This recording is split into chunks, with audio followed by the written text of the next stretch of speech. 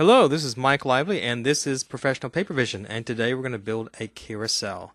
Now before we get started, I want to show you some good references from the book. So let's bring up the chapter. And this reference here is Seb Delisle. Seb Delisle is the master at building particle systems, and as you know, I will try to turn a system into a particle system if I can. And here's his website, www.sebdelisle.com. I want to make sure you visit that and take a look at some of the cool things he's doing. Now, he works for Plug-in Media, and what I love about his work is he's doing gaming, and I'm in education.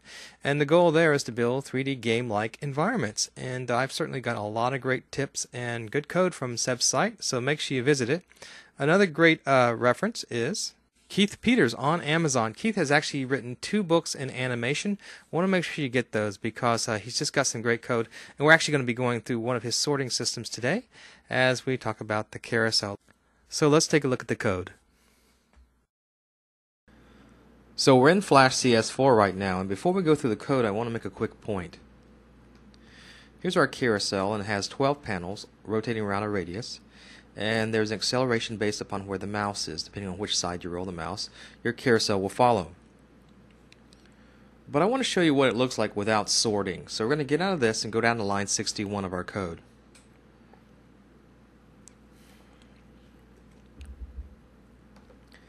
And in line 61 of our code, we have this looping method. This is our animation method. And in line 61, we have the sorting method. So I want to comment that out, so you can see what happens to this code when you're not sorting. Okay, let's save this and run it.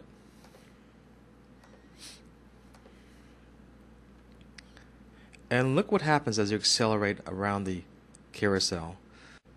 And this is what happens when you don't sort your objects. Basically, this should be behind. It has a smaller Z, but it's showing in front because it's on top of the display list.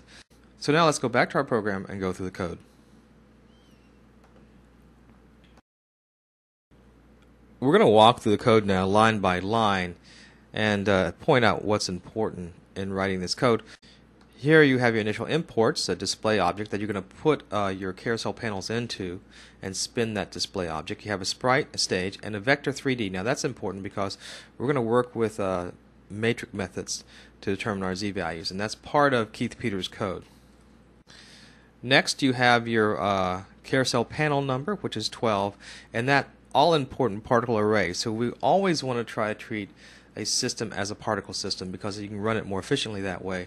And so we basically stuff all these panels into a particle array. Next we have a num variable that we're going to use to count our particles, and when we get to the last one, we're going to start our on-frame listener.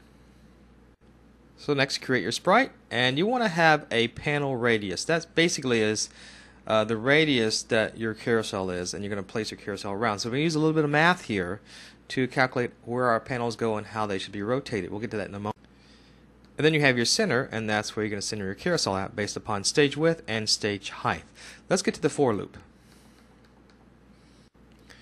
Now in this initial for loop, we're actually going to add all the panels to the stage. I want to take a little time to explain the math to you.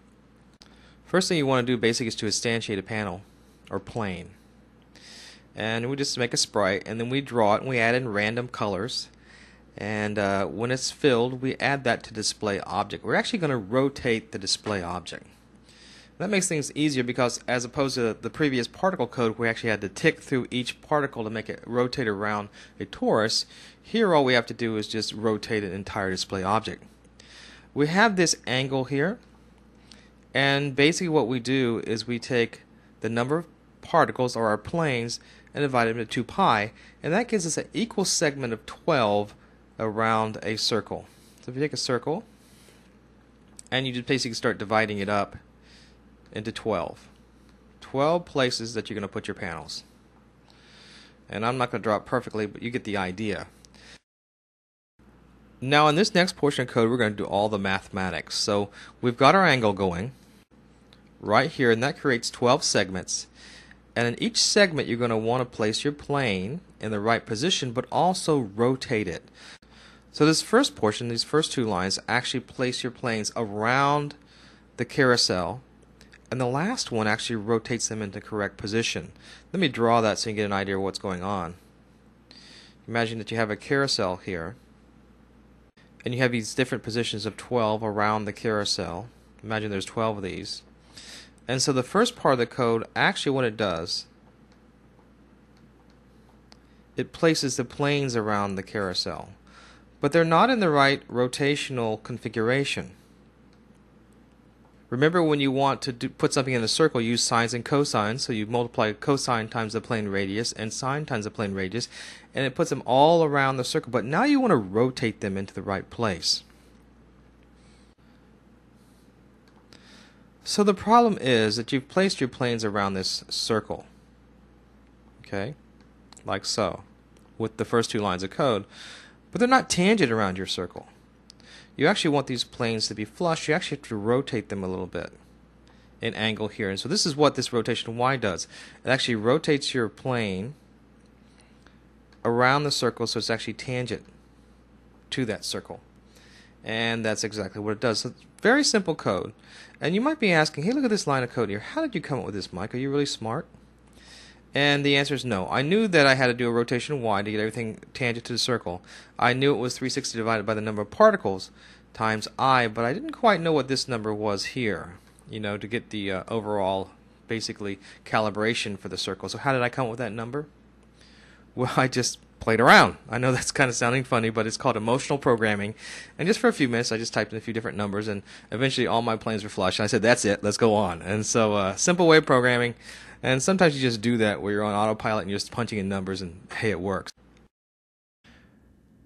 Alright, let's finish the rest of this program. And we've just gone through how the angles and the planes were created. And once those planes are created and their angles are set right, you're going to put them into the particle array. And once they're in the particle array, you'll be able to place them on the stage. We'll show you how to do it in a moment. But the important thing that's going on here is you're actually counting the number of planes that you're creating. Because when you get the final plane, then you want to basically set everything into your display object and then set everything into motion. So let's take a look at that real quick. Go down a little bit in the code. So after you've created your final plane, you've pushed it into your particle array and you've thrown it into your display object. So what you want to do is go ahead and add that display object to the stage. Then you're going to set its rotation to 0. Then you're going to set its center. And finally what you want to do is start up your add listener, and that's going to start your frame loop for your animation. And we're going to scroll down here just a little bit more. And by adding the listener, basically you run this method on every frame. So we've looked at this method previously, and just the one line of code that we didn't look at here was the display.rotation. This will rotate the entire display container, thus causing my planes to rotate without having to iterate through each one. I have this center X here, and I subtract it from my mouse position and multiply it by some factor of acceleration. And I just add that to the rotation constantly, so it allows my carousel to rotate one way or the other depending on where my mouse is on the screen. And then I want to run this sort particles method. So now let's take a look at our sort method. We've uncommented the sort particles, so we can actually run the sort method. And here's the sort method right here. And in the first part of the method, what we're going to actually do is do a particle sort on the particle Z method. And then once we've done the sort, then we're going to tick through all our particles and rearrange them according to their position using add child at. So you've already seen methods like this one before, so you should understand what this means. We're going to basically take the particle name and add it an I as a sprite. But how does the particle Z method work? This is kind of new to us. And to see that, I'm actually going to take you right to the text. So we're in chapter 1 of the book where we actually discuss this method, and what we're looking at right now is this portion of code right here where we actually work with this sorting function, this particle Z sort. So how does this work? The particle array sort method passes the particle Z sort function as a parameter. And that's pretty cool right here. Isn't that cool? This method is a parameter of the sort method. The particle Z sort function is called multiple times with pairs of particles during a sort, returning a negative number if the first particle should be placed in front of the second. The matrix 3D and vector 3D methods are used to keep track of your object's position. So with that said, let's go back and take a look at the code. So we're back in the code and we're looking at this particle Z sort method, which is a parameter of the particle sort method.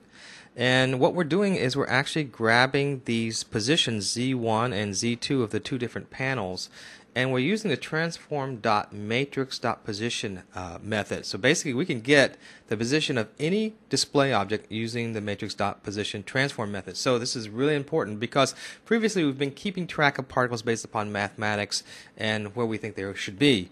But here, if you don't know where a particle is, you can actually use this simple line of code here to find its position. And once you find the position for 1 and 2, you actually just subtract them, and as was said previously, if it's negative you sort them, if not you don't. So pretty cool, and that's how it works. Let's run it one more time. And that's how you make a simple carousel. Well, this was Mike Lively, and I'll see you next time, and we're going to look at an image ball.